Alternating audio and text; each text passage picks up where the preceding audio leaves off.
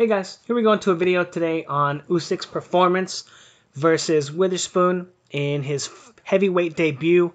And I kind of wanted to make it, I'm kind of spitefully making the video. I probably shouldn't put the clips up, but we're going to be talking about his performance and how he took the jab away from Witherspoon, or rather, Witherspoon's ability to fight on the front foot and continue transferring his weight. Because that's what Usyk was looking to do, is manipulate his opponent's positioning so that he can find opportunities to land and score. Now, I haven't done any follow-up videos on Triple G versus Derevianchenko or Beterbiev versus Vostok. I'm super disappointed that Vostok lost. I thought that he did a good job boxing. I heard a lot of interesting ideas on that. But I will be looking to do some videos in the future on that, but I've got some weird copyright stuff going on right now. I can't talk about it because I'm probably going to be taking Fox Sports to court. But I'm still looking into how to do that to make sure that they take it seriously, because fuck you, Fox Sports. You're a piece of shit. And I shouldn't be saying that on my channel. But yeah, you guys are scumbags, super scumbags. But anyway, we're going to go ahead and get into the video. And the first thing we're going to talk about is Usyk's active guard. Look at how he's moving around the ring, constantly like giving his opponent different looks. And notice how he slips to the outside here, right? Slipping to the outside. The reason that he's doing that is, watch Witherspoon when he fights on the front foot, right? So he's going to be transferring his weight to his front foot here, and that's going to be when he looks to attack, right? Notice front foot, and as he's stepping, he takes another little step and then throws his shot, right? So he's going to be looking to attack off that front foot. Notice the same step, right? Step, step, step, right? But he'll do like a little step and then another mini step. And the reason he's doing that is because that's the only way he knows how to get power into his jab. It's the only way he knows to cross his weight from his front foot to his back foot. Very similarly, the way that you do that with a hook, like the left hook versus the jab, right? And it's the same thing for the right hand, the straight right hand, or the overhand right. Very similarly, going from a straight punch to a rounded punch. And the only difference is the head positioning that your opponent's in, right? But everything else is going to be the same. The technique is going to be the same, but that's how Witherspoon looks to slide into his power, right? Or disguise it, or more thoroughly have, how do you say, fluidity in his power. Now what we notice, he's going to take this step, and as he steps, right, he's stepping right here, Usyk sees that and starts slipping to the outside of Witherspoon, looking to take that angle to get to the outside, but also understanding that he's in danger right now, because this is when Witherspoon likes to attack. So he's already starting to set up slips so that he can get to the outside of that shot. Not only get to the outside of that shot, but when he brings his weight this way to his front foot, just like Witherspoon, Witherspoon's not doing it with a dip though. He's only walking and stepping. Usyk wants to put his weight on his front foot so that he can bring his weight back from his front foot to his back foot through a punch. Again, this is very similar to what Witherspoon is doing, but Usyk is doing it going backwards by slipping to the outside first, and then he's going to travel and bring his weight from his front foot to his back foot in the form of counter punches, but down the line. But again, right now what he's looking to do is take Witherspoon's jab away so that Witherspoon doesn't have a way to attack him when he's on the front foot. Now notice, Witherspoon's going to take that step, right, and he's on the front foot, but he's attacking Usyk while Usyk's on the front foot, because right now they're both going to be looking to vie for that position. I'm going to go ahead and watch that clip through one more time. Witherspoon on the front foot, shooting his jab. Again, very similar to what Usyk's doing here, right, getting his weight on his front foot, but later on Usyk will be using that opportunity to set up his offense and throw hooks. But again, look at the end of this clip here. Come on, VLC. Slipping to the outside, right? Getting the outside of his opponent's attacks so that he can come back with a hook. Now, as you can see, when he extends his lead hand out there, he's very vulnerable to the right hook from Usyk. That's going to be very, very important later on in the film study. Now, as time goes by, right, 30 seconds into the fight, 45 seconds into the fight, Usyk's looking to feint, he's looking to probe, and he's looking to attack Witherspoon when he's on that front foot, right? So the first time was figuring out when Witherspoon wanted to attack, when he's going to transition his weight, right? You usually always start with the jab, right? Unfortunately for Witherspoon, he's not feinting with his right hand, so because he only has the jab open to him at the moment, Usyk needs to figure out a way to take that timing away from him. So when he starts stepping on the front foot, Usyk starts threatening him. He starts saying, hey, I'm going to attack you now. Don't attack me, right? And still has to slip the jabs, right, when he's not controlling the space, right? When he doesn't control Witherspoon, he has to be prepared to slip, right? He's not controlling him now, so he has to slip when he's not controlling that lead hand of Witherspoon. Now, what do I mean by controlling the lead hand? I mean this, right? Right when Witherspoon steps on the front foot, he attacks him, right? Not a real attack, but a probing shot to figure out how he's going to react. Again, the reason he has to control him is because he doesn't want to slip right now. He knows that Witherspoon is very likely to attack from this position, rotating his weight from his front foot to his back foot, or stepping on the front foot, so he either needs to slip that shot, or he needs to control Witherspoon to force a different reaction, or force a different motion, which might set him up the opportunity to make an attack of his own. Now we'll just continue watching this clip. Again, controlling him, feinting him off the front foot, feinting him off the front foot. And again, just continually giving him different looks, making Witherspoon think about things as he continues to look to set up his shots. Now again, Usyk's continuing to control that lead hand, control the lead hand, right? When Witherspoon's on the front foot, and then when he doesn't control him, he moves off the line. Control, slip. Control, control, slip, right? Very, very easy. He understands when he's in danger, and he understands what he needs to do. Now, this is beautiful, you guys. This is a beautiful opportunity from Usyk to land this left hand to the body.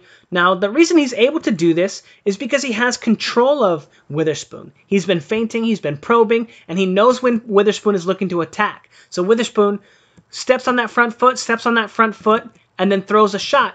But because of the fact that he's transitioning his weight, right, to shoot his right hand, and we talked about this just a few seconds ago, he doesn't use his right hand to feint or hit probe. So anytime he's going to transition his weight is going to be a real punch. So all Usyk has to do is understand when the jab is coming, when the timing for the jab is coming, and then continue to control that hand, right?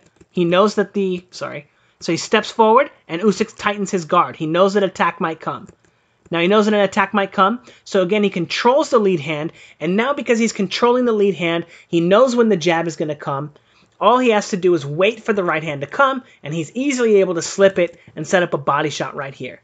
Now, the more that he does this, the more often he's going to make Witherspoon think about whether he wants to commit to his attacks. And this is going to put Witherspoon farther and farther behind, not only on the scorecards because he doesn't feel comfortable attacking because Usyk has control of the lead hand and is able to time the rear hand of him, but also put him behind because he's not going to have the data, the information that he needs to set his punches up. And that's going to put him even farther behind his opponent because he's not going to be feinting, he's not going to be probing.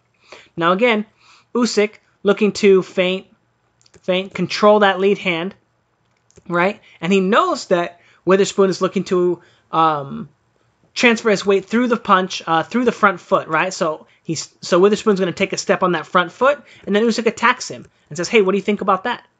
Steps on that front foot, and then he goes to attack him. But notice the timing, how he's going to catch him in between this step.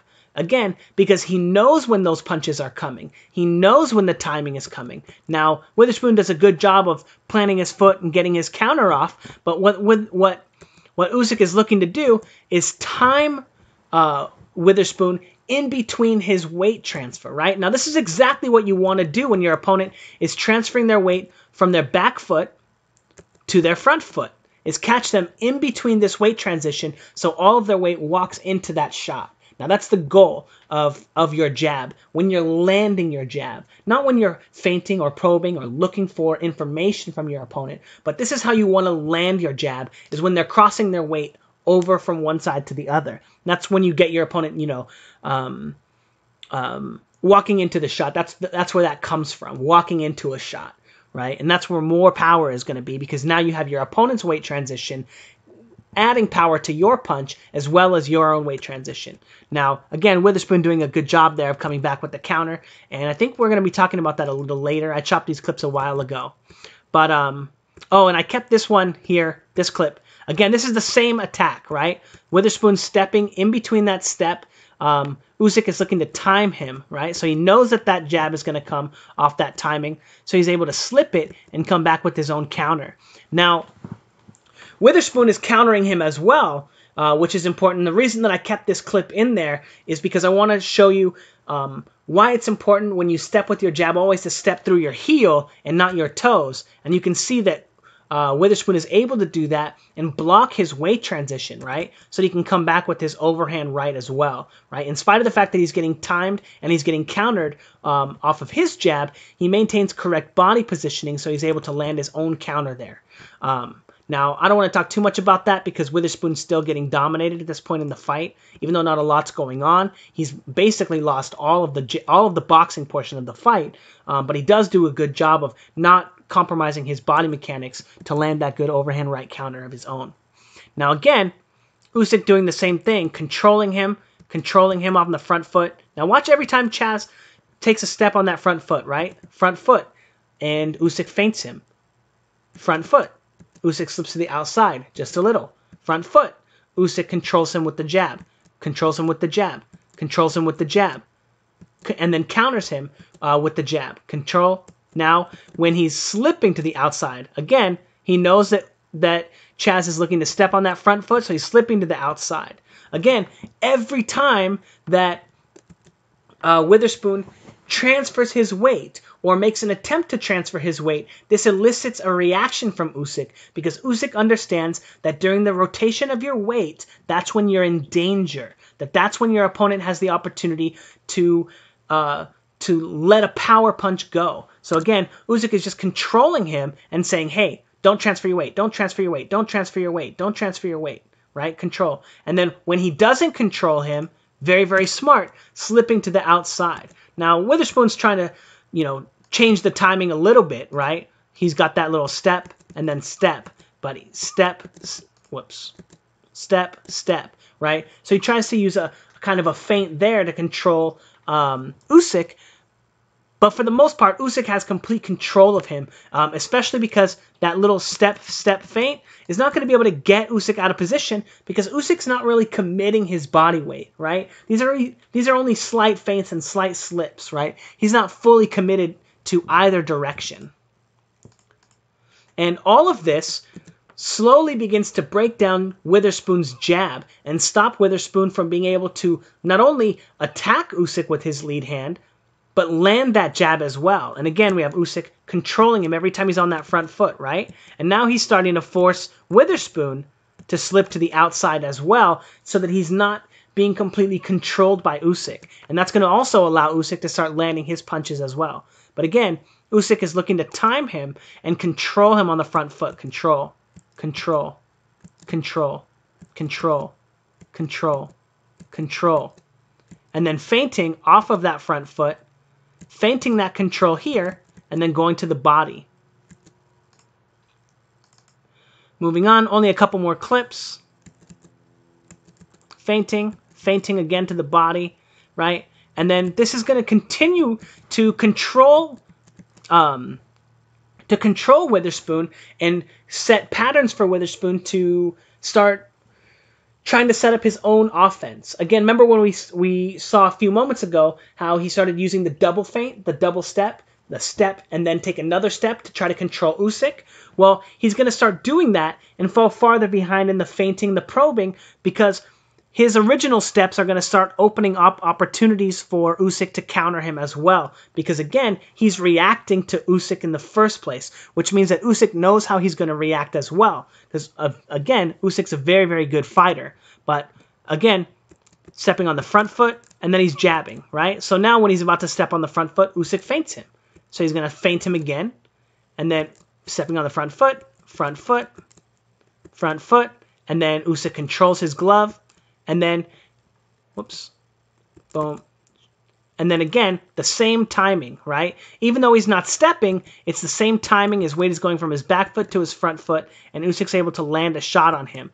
But again, all of this because Witherspoon always rotates his weight with his punch, right? He's always throwing his jab as a cross and never just as a regular jab, right? And we haven't really talked too much about that.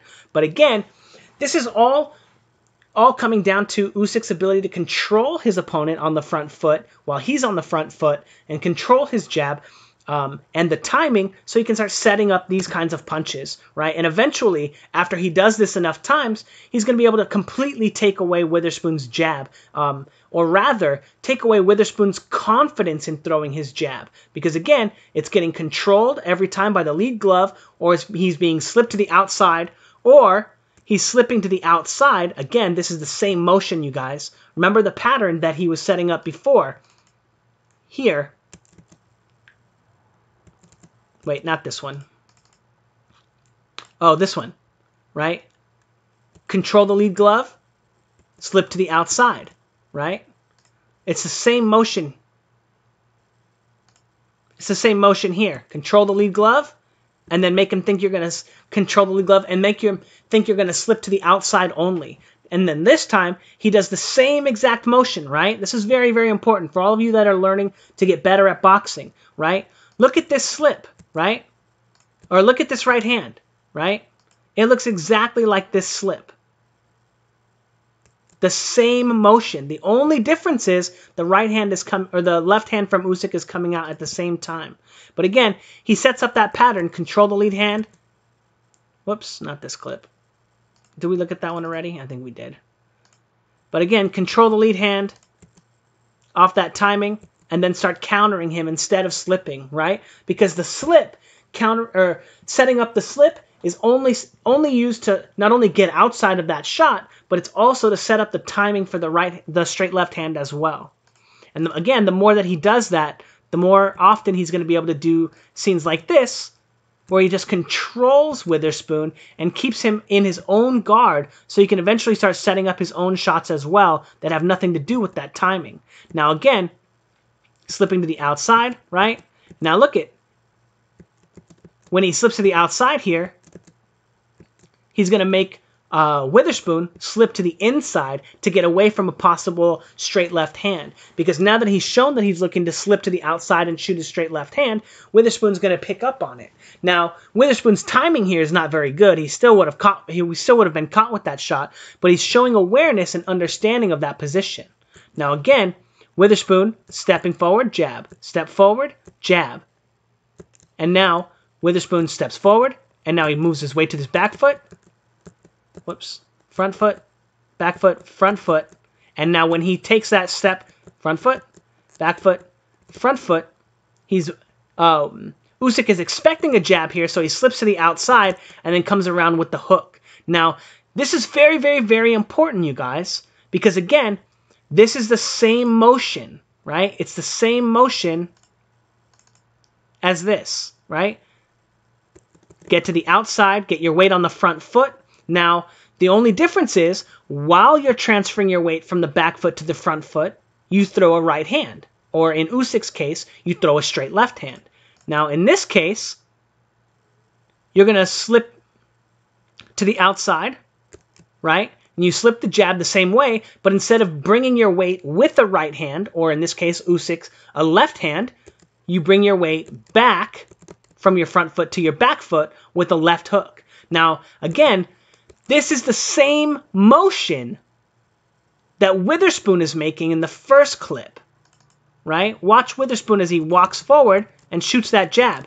The only difference is, when Witherspoon walks forward, he doesn't transfer his weight from his back foot to his front foot as well as his shoulder, right? His head stays in the same spot because he's fighting kind of off the back foot, even though his weight is on the front foot. To be fair, I think Witherspoon has a very, very, very confused stance. He needs to work on it. But it's the same motion, right? Front foot to the back foot. Front foot, front foot, front foot, jab, weight to the back foot, right? Look at the way that he transfers his weight from his front foot back to his back foot there. It's the same exact thing that Usyk is doing here, but Usyk is doing it front foot, back foot, through the use of a hook, right? Now, again, Witherspoon just has worse technique than Usyk. Otherwise, this motion should look exactly the same.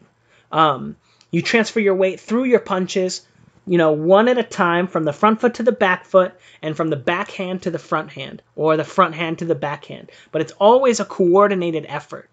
Now, Usyk is able to figure out the timing on Witherspoon because Witherspoon has a much more flawed technique than he does. And then again, step on the front foot, step on the front foot, and then Usyk is able to slip that jab and throw a straight left hand to the body. Now again, it's the same motion as shooting a straight left hand or as slipping to the outside. This motion is exactly the same as this motion as well. Again, right? Slipping to the outside, he could throw the straight left hand to the face or the straight left hand to the body. But instead, he brings his weight back with the hook instead. But again, fighting completely off of Witherspoon's jab and Witherspoon's timing, again, because Witherspoon doesn't have the control over his body to dictate when he's going to be throwing punches and when he's not. He allows his flawed boxing stance to do it for him. And then again, the same motion again, right? He knows that shot's coming, slip to the outside, and then come back. But again, imagine Usyk doing this motion, but without it being predicated on Witherspoon's going first, right? Just imagine that Usyk in this instance is Witherspoon. Step on the front foot, slip to the outside, and then come back with the jab. That's going to be the exact same motion that Witherspoon should be doing here. Step on the front foot, step on the front foot here, and now when he takes this step, he should be slipping to the outside before he brings his jab back, right? But because of the fact that he's walking forward, he doesn't have the ability to separate his slip or to separate his weight distribution from his punches. Now, that's because he has poor technique. That's also because he trains probably a very, very improper way, and he doesn't have the ability to remove his punches from his slips and his rolls. And that's something that he could definitely work on. But notice, the motion is very similar, right? Takes the step. Now, instead of slipping to the outside first, right, Witherspoon, he just comes back and crosses his weight back with that jab. Whereas Usyk, you could see slip, right? And then he's able to easily slip and get around with his weight. But look at how his shoulder, when he takes that step, look at how his shoulder goes over his front foot, right? His head goes over his front foot, and his shoulders turn, right? Turn just a little bit. And then that way, when he needs to slip and transfer his weight, he's easily able to get out of the line and pick apart Witherspoon's jab. Anyway, let's see. What's a clip that I can just keep playing that was really good?